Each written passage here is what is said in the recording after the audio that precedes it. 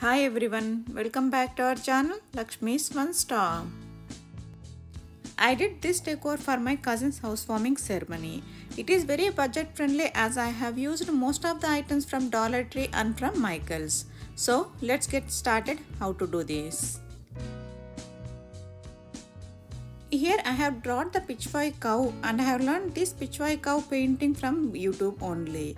There are so many videos available on how to draw pitchfork cow painting. Main is to draw the outline of the cow, then the remaining will come automatically.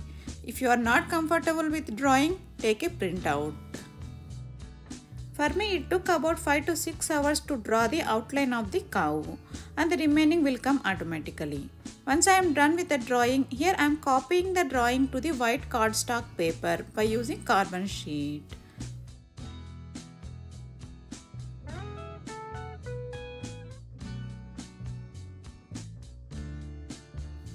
Once we are done copying the outline of the cow image, here I am using acrylic markers. Some of the markers I am using here are fine tip and some are broad tip.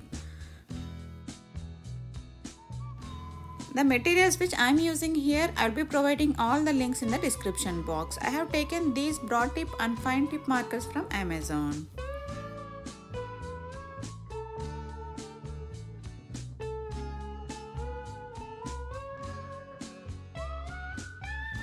Here I don't have blue color marker, so I am using here acrylic paint. If you are comfortable with the painting with zero brush, you can do painting also instead of using markers, whichever is comfortable to you. Once we are done with the painting, here I am using gift tissue paper to make the flower shape. Follow the instructions as I have shown in the video. I have used this method before also. Here I am taking about 7 inches flower. Draw like this and cut out. You can get a flower shape.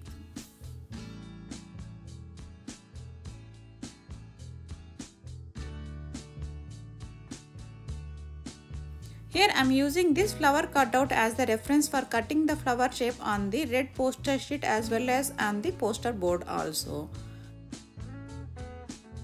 The poster sheets and poster boards which I am using here I have taken from Dollar Tree. Remember, now Dollar Tree everything is $1.25. You can get these poster sheets in Michael's for $1 also. So from now on, if you are buying for poster sheets, it's better to go with Michael's. You can get in dollar only.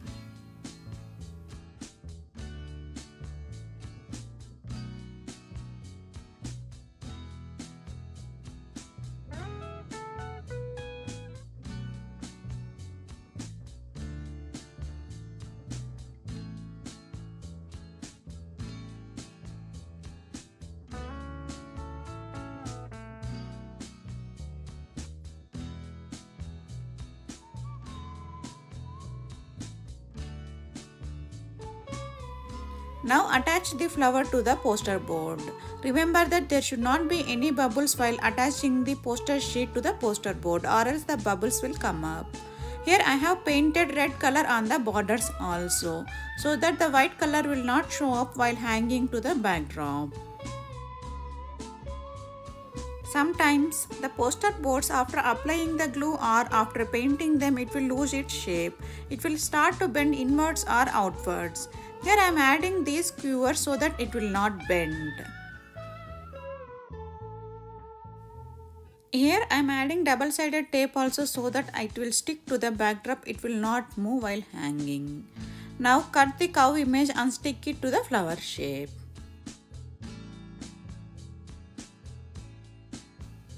If you are new to my channel, please check out my other videos. If you like them, please give a like and don't forget to subscribe.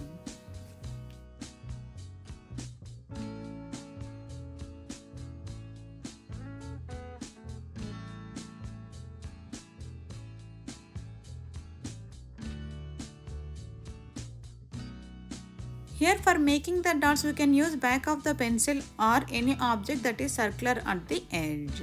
If you don't want to do these paint dots, in place of this one, we can add stone stickers also or any crystal stickers which is in circular. These are available in Dollar Tree, Michael's everywhere or in Amazon also.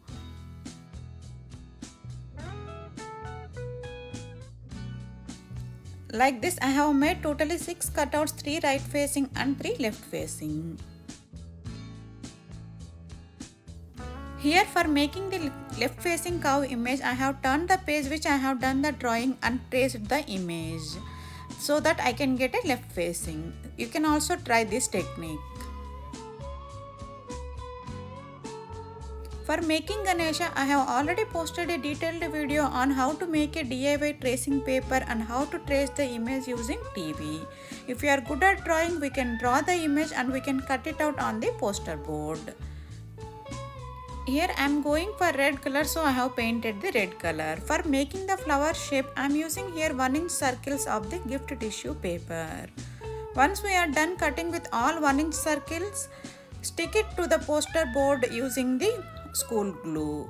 Here I am using back of the pencil and twisting it a little bit and sticking it to the poster board. Try to do this activity with your kids. They will like it a lot and our work will be done very quickly. Once I am done, here also I have added the wood skewer so that it will not bend. For hanging this Ganesha to the backdrop, here I am using this invisible thread so that it will not be seen to the backdrop. If invisible thread is not available, choose the color same as your backdrop so that it will not be seen. Here in the backdrop, I am using here the same technique which I have used before. By using the cable tie here, I have tied this cotton rod at the back of the backdrop stand. I have used this method in previous backdrops also.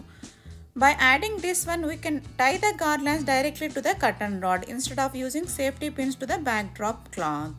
Whichever is comfortable. This method is comfortable to me, so I am going with this one. Here I am attaching these garlands to the cutouts by using tape.